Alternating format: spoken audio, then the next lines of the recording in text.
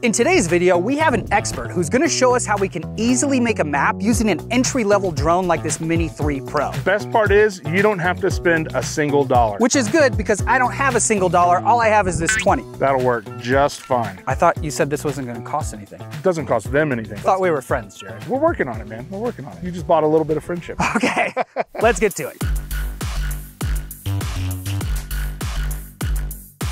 So if you didn't already know, this is Jared. He's the lead instructor for our mapping, surveying, and modeling classes at Pilot Institute. We just released a brand new LiDAR class, which is designed to build off of our previous mapping classes that teach you the fundamentals and the foundations of mapping. This new LiDAR class, we are taking everything to the next level. I assume that because we're doing the LiDAR class, our next class is gonna be the TruthDAR classes. Am I right?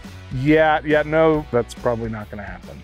Wow, way to kill my dreams, Jared. I have never made a map with a drone, but I have flown the Mini 3 Pro, and you're saying that we can make a pretty decent map just using that, right? Yeah, you know, most any drone is capable of making a map. DJI has released an SDK with something as small as the Mini 3, and with that open SDK, we can utilize a few different flight programs that will allow us to plan a mapping mission, which takes all the guesswork out of it and makes it super easy to get started. That sounds great. So I'm excited. We're gonna put the Mini 3 up. You're gonna make the map, but I'll support you. Yeah, you can hand me the water when we need it. What I call high quality tools. Oh, that's me. All right, let's get started. Okay, well, the very first thing that you want to do when you're mapping is you want to understand what the area is that you're going to map. We've chosen this beautiful park here. We have previously gone into Google Earth and created a KML. A KML is just a very lightweight file, basically a polygon. It's a shape that is an area that we want to fly. So we don't have to do that. It's not 100% necessary. We did it for continuity. We're going to load that KML into our flight planning software. We've chosen Maps Made Easy. The app itself is called Map Pilot Pro that you download. They have a great guide on their website and it'll walk you through exactly how to go through that download process and install the app on your controller or onto our smartphone device, which in this case needs to be an Android. Because, Greg, back me up on this, Androids are far superior to iPhone. Yeah, that's a bunch of bullshit coming from Ben. Yeah, I don't think so. So, and then what about this guy, the DJI RC? So the DJI RC has the screen built in, but it does not allow third-party apps to be installed on it. So unfortunately, we can't use that in this instance. I'm just gonna throw away this. Yeah, there's a trash can over there. So.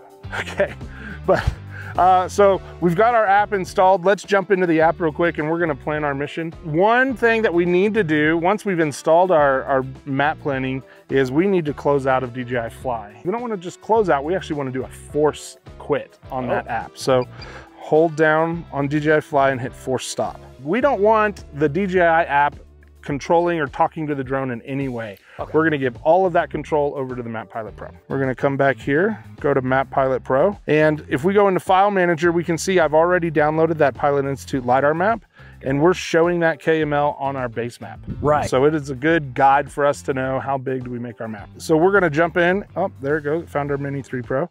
Our KML is on the park, and that's roughly our boundary that we're gonna follow. Gotcha. Our altitude, we're gonna bump that up to about 177. And why are you doing that? What's the purpose of choosing the altitude? How does that help? We are deciding how much detail we want in our map. So the lower we fly, and remember, it's just a camera in the air, so the closer you are to your subject or the ground, the more detail you're gonna get. But unfortunately, the smaller your footprint is on the ground, which means you have to fly more flight lines, which takes longer. Our overlap is how much each flight line is overlapping the previous flight line. It's essential when we're making a map because that's how the software stitches it together. Now natively in like the Mini 3 Pro and the Mini 4 Pro, there are waypoint missions that you can program in it. Right. But because of the overlap, is that why we can't do it that way? Yeah, overlap is something that's a calculated value. So the footprint of the image on the ground changes with the altitude that you're flying. So we might know how big our footprint is on the ground at 150 feet, but the moment we change it to 175 feet, that footprint gets bigger, which means we fly less. So that's kind of good. We generally like to dial this into 80% front overlap and 70% side to side. I think this app is limiting us a little bit on the side to side, and it's going to keep us at about 75%. Then we could choose how fast we want the drone to go. Generally, we want the drone to go as fast as it can. Okay. Because we want to be done quicker. But if you have low light situations, you might want to slow that drone down a little bit so you have a nice sharp picture. You are a photographer first, remember, when you're taking a map. Now we need to actually draw our map to match our KML that's beneath it. So we're just gonna press and hold to get our first point, press and hold to get our second point. And once we get that third point, you see our waypoints start to show up. And does it always do that path? It's kind of like the line at the bank. And that is definitely a standard in the mapping world. So you're gonna get very used to that shape. It's a lawnmower pattern, we like to call it. It's that back and forth, but that's what ensures that we have really good overlap from one flight path to the other. So you see, we have 3 points here, and when we wanna create that fourth point, we're actually gonna hit in that middle point between the two, and it allows us to create a new waypoint. Pretty easy. So we're gonna zoom in here, make sure we've got everything. And we always like to overshoot our boundaries just a little bit, and we're dialed in there. We're gonna save our mission planned and saved, okay? Now, it does tell us about how many acres we've got. We've got 8.3 acres. Okay. It's about 1.25 miles. So how long is this mission gonna take? Does it tell us there? It should take about 5 minutes to fly this map. We would expect to take about 81 images. Can you last 5 minutes? Yeah, we may need a break for a snack, is all I'm saying. Snacks first, but sunglasses, check. Okay, so now we are ready to fly, and we're going to hit this little airplane icon. It has a little slide out, and we're gonna hit upload. Now, let's talk about this real quick. You see this little important message show up. We're not actually uploading a waypoint flight mission. We're using virtual sticks to actually virtually control the drone. With other drones, you might push a mission to the drone and it saves to the drone, and then the drone will fly it. Well, this one needs to maintain connection because it definitely is going to be controlling it just as if you were flying it with sticks. It's just going to do a much better job for you. Okay. So we're going to hit OK. It has set the connection failsafe behavior to home. We are not doing terrain awareness on this mission. And then return to home is going to be fine. It's initializing. So it is telling us to carefully inspect the blue line, make sure that we're going to be good to fly it. We're looking around at our surroundings. We're kind of on a hilltop here. So I believe we're good to go. Now we just hit takeoff. Okay, well, as that is cruising, it's gonna work its way across this map. While it's flying, let me ask you this. It's the Mini 3 Pro, and it is a little bit windy out here. How do you think it's gonna hold up? It's really about the profile of the drone, and they hold up pretty well in the wind. Now, the Mini 3 Pro has those smaller batteries and the bigger batteries. Yep. And we actually like the bigger batteries because it adds a little more weight and a little more stability to it. Another thing, we have Watson Lake right behind us, right? How does that water work with mapping? Water is a constantly moving surface. And when we are trying to stitch together a map, we are trying to identify one point in one image and then the same point in an adjacent image, which is terribly difficult to do in moving water. So we do have trouble stitching water. We're generally pretty good around the edges of water. But if we're gonna be flying into the middle of the lake, we would be wanting to fly higher so that we get more of the edges of the water and things like that. We've got the entry level, the Mini 3 Pro up there. You brought with you the M300. What are the advantages of something like that? Those have better cameras on them, so we can fly a little bit higher and get the same or better resolution, especially with the P1 camera that we brought. We're gonna have excellent resolution, so we can fly higher, ideally covering more ground with less time. They also have real-time kinematic corrections that they can receive. So we can connect to an RTK service, and it will send corrections to the drone so that the drone knows exactly where it is in time and space. With these consumer grade drones, we're using consumer grade GPS. We're accurate to within about 15 feet. Okay. All right, drone's back, and we did it. Yep. By we, I mean you. Well, it was easy. I earned that $20, I guess, but you don't have to spend a thing, guys. Try this with the drones that you have. The Mini 3 Pro is an excellent drone for this type of work. Next step, I guess, is now we gotta go do the hard part, and that's processing this data on the computer.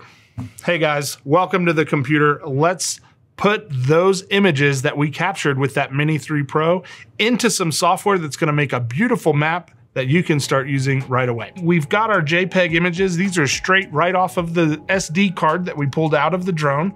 We're gonna use a program that's called WebODM, or Open Drone Map. And what's unique about this program is it's free. It's awesome. The free version does require you to do some complicated installs. There's some great tutorials on the WebODM website to walk you through that installation process. They also have a $65 one-time cost to download an installer that you just literally double click and it will install it for you. So if you get frustrated and it's worth that $65 to you, go ahead and do that. I know that's what I did.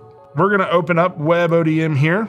And the dashboard, as you can see, has a couple of projects. We already pre-processed this data, but I'm gonna show you exactly how to do it again. Cool. Oh God, gosh, man. Don't mind me, Jared. I'm just gonna watch over your shoulder from right here. That's not awkward at all, man. Okay, so we're just going to type in a project name, and then over here, we're gonna select images, jump to our mapping data, and here we have our Mini 3 Pro. There are those JPEG images. I'm just gonna select them all, and we're going to choose our options. So they have default options for how to set this up. You could go high resolution, fast ortho, a few other options here. If you wanted to, you can go in here and read these tooltips that are gonna give you a little bit of information on the different settings that you can tweak and really create a customized processing solution that fits your specific requirements. But we're gonna stick with the default mode. We're gonna hit review, and we're gonna start processing. And folks, it's that easy.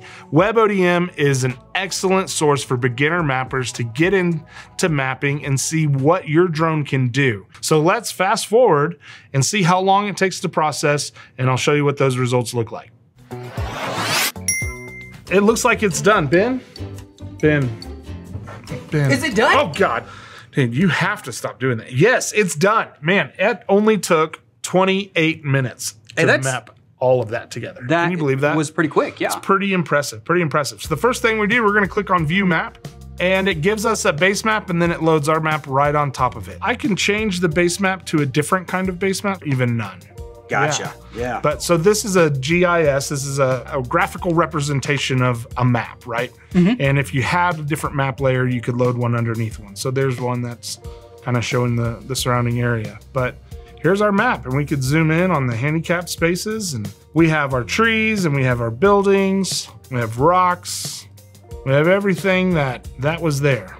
Excellent, excellent map. So what could you do with this map, or what would you do with this map? Maybe some... Right, well, say we had some area where we wanted to plant some grass. Maybe let's take a measurement off of this. So we're gonna create a new measurement, and it says just start adding points to the map. So we're just gonna click around this area and quickly come up with a finished measurement. It's gonna compute that. It says it's 775 square meters. It has a perimeter of 103.8 meters, and then it also is measuring the volume. So you could get a volume of that area if it was, say, a stockpile of something, or maybe it was a big hole and you wanted to know how much dirt it would take to fill it. Yeah, absolutely. Gotcha. We processed this Mini 3 Pro. Right. And then I've got some bigger drones. Yes. Right. So I was like, hey, let's see how good this stacks up against some of the best in the industry. So here's a satellite base map, and then I'm gonna load the Mini 3 Pro map on top of it. Yep. And then right on top of that, I'm gonna put my M300 P1. This is an $8,000 camera, and it just takes beautiful images. But if you notice, man, these things line up. I can turn that one off and turn it back on. You see there's a little bit of a shift. That's what we call georeference. So that P1 has an RTK sensor built into it. And so it is being tied directly to the ground. Whereas the Mini 3 Pro, it doesn't have that. So it's using its consumer grade GPS and getting pretty close. Yeah. So people can still get a pretty decent map without buying a tremendously expensive drone and without spending $1, right? Without spending $1, you can do it. If you've got any kind of drone, there's still one more cool thing to do. This is a 3D model that was built. So this is a 3D point cloud generated with the Mini 3 Pro. And that is really cool. Well, there you have it. We made an easy map using the Mini 3 Pro. And if you want to learn more about mapping in general, Jared has some courses that he's taught on pilotinstitute.com and a new course as well, right, Jared? Right, that LiDAR course just released this week, so be sure to check that out. We also did a few extended modules for the existing mapping course. If you've already purchased the course, you can go back and look at that extra content as well. That's right. All of this is just increasing your knowledge step by step along the way to make you a great mapper. And that's it. Thanks for your time, Jared. Appreciate it. All right, we'll see you in the next video. It's like the baker. Mix it all together, put it in the oven. Guess what? I already baked one before. Here it is. It's beautiful.